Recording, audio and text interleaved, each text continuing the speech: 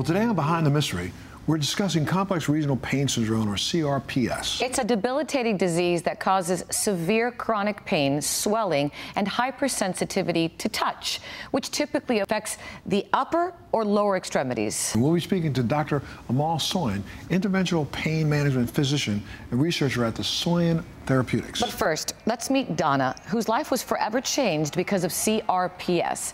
Take a look at her story. The first symptom, I think that really showed me that there was something more going on. My husband and I were sitting on the couch and we had the fan going. Just the flow of the air over my skin was just causing an intense burning pain that wasn't going away. So that's when everything started to snowball. I'm from Springfield, Ohio. I've been married almost 19 years. We have a pretty active life. Sitting around enjoying some good old family time is good enough for us a lot of times. After a bunionectomy on her left foot failed to heal, as well as her right, Donna began to experience persistent pain throughout her body. I started noticing that, my hips and then my face and hands started being affected to the point where it seemed like every hair follicle was hurting. It was like there was thousands of fire ants underneath my skin, and, I would swell up, and then I would get red bumps. And it was just really odd that all of these symptoms were happening with no explanation.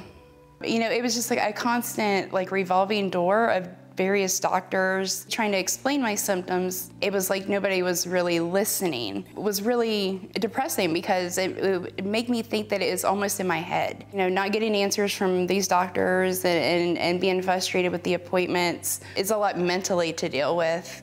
I turned to social media, and I had a friend actually contact me who stated that the symptoms were very similar to what he had, and I did some research, and finally when I went back to a particular doctor, one of my specialists, he did confirm that I did fit all the criteria for being diagnosed with CRPS, complex regional pain syndrome. I was definitely happy to have a diagnosis. But then at the same time, from the previous research I had done, I didn't have a lot of hope. Here to help us understand more about complex regional pain syndrome is Dr. Amol Soin. Doctor, welcome to the show. Thank you so much for being with us. Thank you. Thanks for having me. We just saw Donna's story, very impactful. Tell us more about, and it's called complex regional pain syndrome.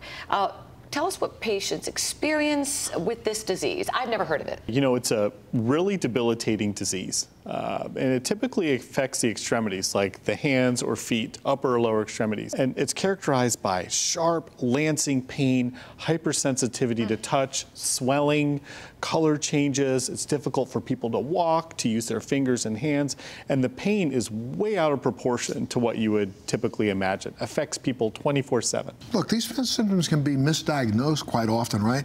Can a diagnosis be difficult? Oh, diagnosis is really hard in this disease state because most of the time, CRPS starts from some sort of injury. And usually it's a minor injury, twisting your ankle, getting your hand caught in a door or something like that. So doctors typically think, oh, this patient's still healing from their twisted ankle. Or they think it's all in the mind. Oh, yeah, that too, right? And they kind of pass it off, and it'll go on for months and sometimes years. Do we know the cause of CRPS? We think that there's some inflammation that occurs in the nerve cells called neural inflammation. We think that the nerves fire pain signals continuously and don't turn off for some reason, and that can cause a lot of pain. There's a lot of factors that go into it. So, doctor, how can patients find relief? Typically when a patient comes in with that type of pain, the first thing we often do is physical therapy. But that can be difficult if you're having a lot of pain. Absolutely. And even if light touch hurts, it's going to be very hard to do. So oftentimes we try pain pills.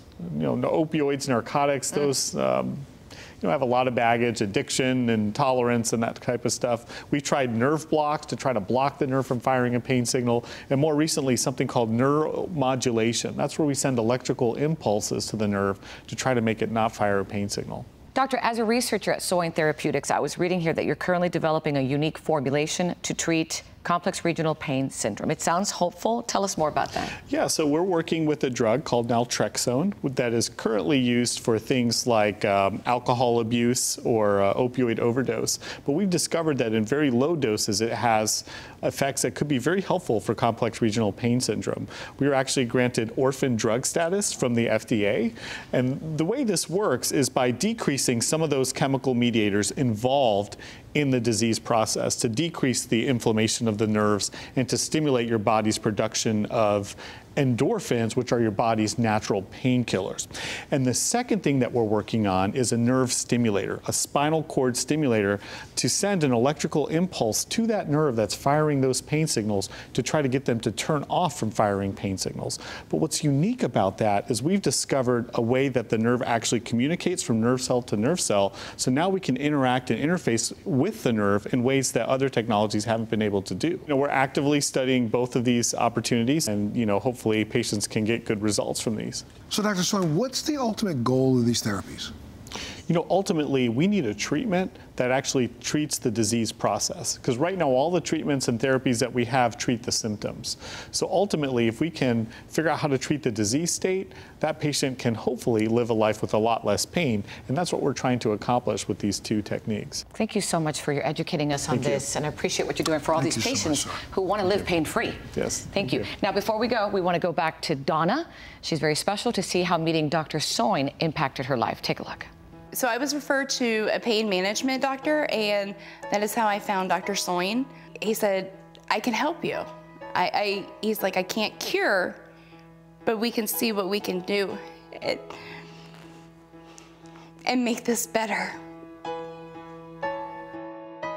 Dr. Soin had brought up to me about a clinical trial that he was doing in regards to a spinal cord stimulator to try it out and see what it could do for me as a rare disease patient. I look to the future with everything. So the idea of something being able to help others, I was all on board for. Being in these clinical trials with Dr. Soin, I just hope that this will lead to FDA-approved treatments for CRPS down the road. That way, others can get relief.